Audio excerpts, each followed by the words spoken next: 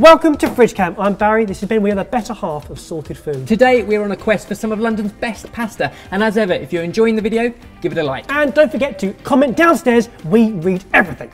Enjoy. Bon appetito.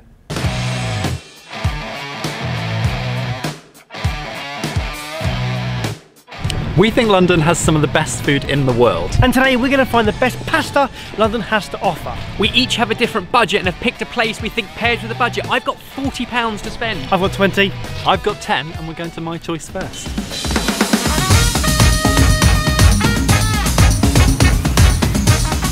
So the place that I've picked is Padella. We're right next to Borough Market and it's kind of the anti-James restaurant because I'm really picky and I don't like queuing and it's no reservations, so we're going to queue for a while. It's also super cheap. I've had a look at the menu and it's like 4 to 8 quid for a pasta course. What I'm looking forward to is that it's going to be great food because I've only heard good things.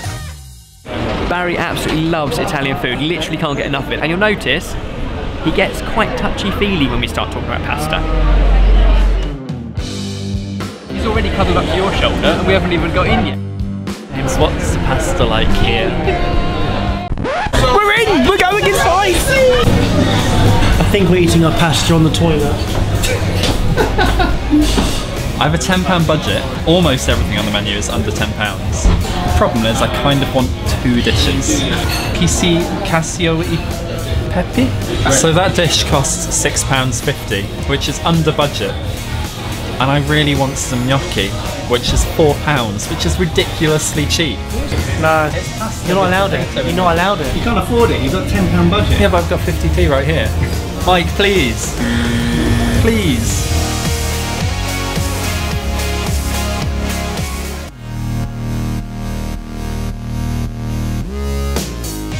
It's creamy, it's salty, it's so well balanced. The most important thing is that fresh pasta is absorbed in all of those flavours. See, I think this is what pasta should be like. It had all the cheese and all the pepper. It's just proper comforting. I love it. In every Italian restaurant, it's an insult if you're not licking the plate as well. Should we just Well, actually, like, yeah, we'll thumb it. Just thumb it, just thumb it. I'm not sure. Oh, 6 quid, that is a hell of a benchmark to set. Next up, my choice.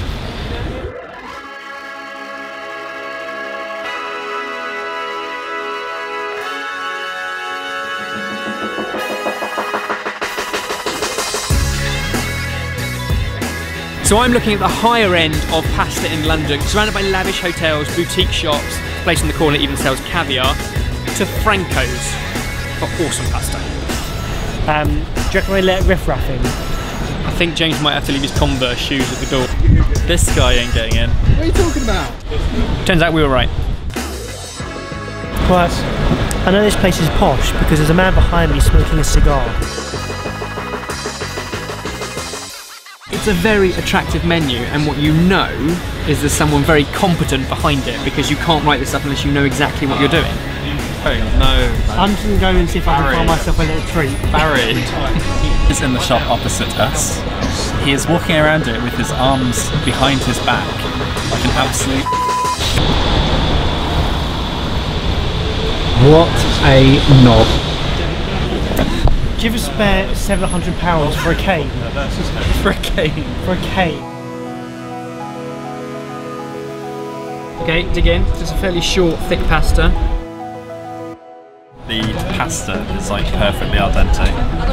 A bit of incredibly fatty wild boar in the best way possible. It just melted in your mouth. It's bloody good pasta, isn't it really?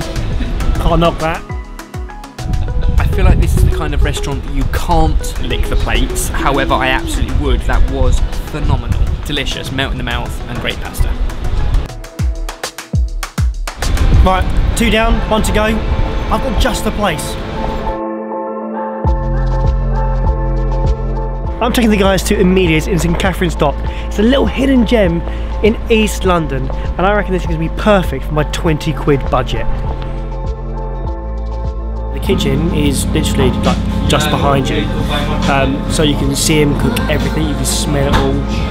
Am I allowed in my £20 budget to also include a dessert? You've got 20 quid to spend. We are having a 4-hour slow cooked bechamel bolognese with pappardelle, and that's only £12. So I've got £8 to spare, which means I'm getting pudding. That is super classic. We haven't had a tomato sauce yet, so that's going to be interesting. Have you got some pasta with that parmesan? I mean, I like my parmesan, but parmesan is a lot of cheese. Let me give it a mix up so you can see the food. It looks fantastic. Boys, there's a bit of extra cheese on top, but please dig in. Elegantly done.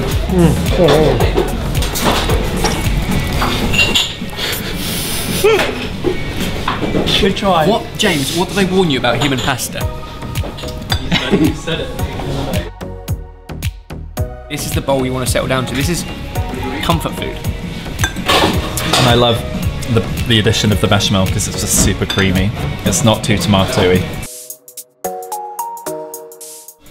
Okay, let's talk money.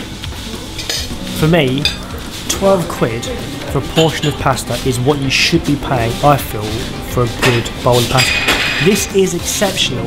I think it's really good value for what you get. James, your pasta dish was an absolute steal. Money. The quality in food you got there was like untouchable for the cost. I really think if you're going to go to Franco's, you're paying for the history. Yeah. You're paying for the postcode. I can't fault pasta, but it's hard to justify spending that much on a pasta dish. All three places I've been to, quality pasta has been absolutely fantastic. What else should we tackle in London? Comment down below, let us know. And don't forget, if you like this video, then like this video. What are you waiting for? I only brought one spoon. No, Back if I lick it. no, this is mine and my own. This is my £20. I'm going to enjoy it. Turns out there is such a thing as a pasta baby. Yeah, seriously, I was waddling all the way home after that. Thankfully, we are done for today's video and we're off to read all your comments down below. That'd be You made that fascinating. weird. Sorry. Click on the left if you missed our last video, or click on the right video for one of our favourites.